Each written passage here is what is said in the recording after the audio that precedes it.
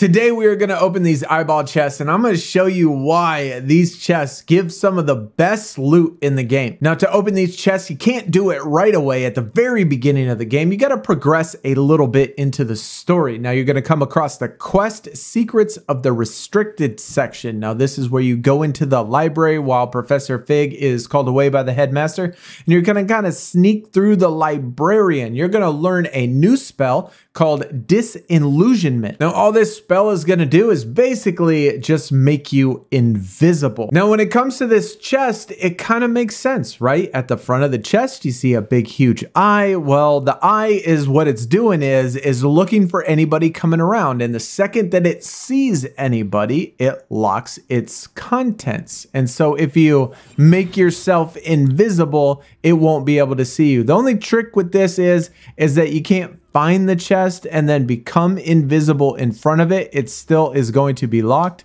So you actually have to go out of its sight. So once you get out of the way where he can't see you anymore, then you become invisible or use the disillusionment one, and then you walk up to it and you will see that the chest is now available to be searched and opened. So we're going to search this open, and what we get is 500 coins. Now, 500 coins is absolutely huge when it comes to this game. For as expensive as things are, not only with the gear, but as far as all of the items that you can purchase for now and for the future, you're gonna need so much coins, and getting 500 each one of these chests is a lot. Now, in Hogsmeade, there are a lot of these chests, which I haven't counted every single one of them. I haven't found every single one of them, but there's gotta be what seems to be like 20 that I've seen.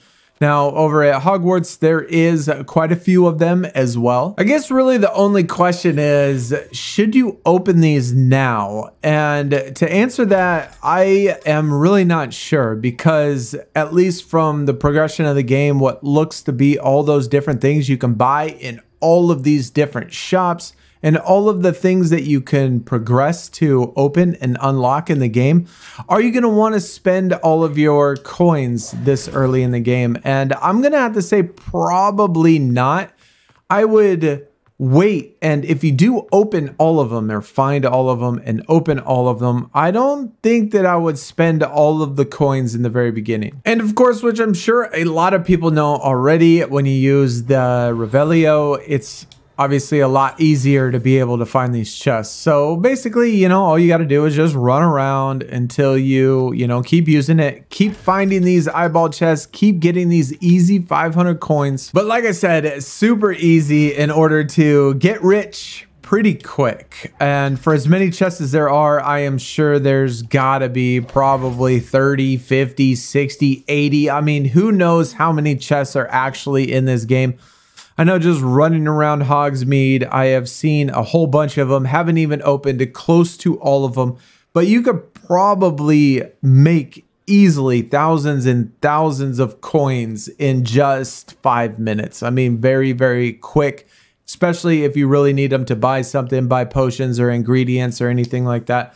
But either way, hopefully this helped you, and you learned how to open those chests in a quick, fast way in order to get rich. But I'll see y'all next time. Y'all take it easy. We're out. Peace.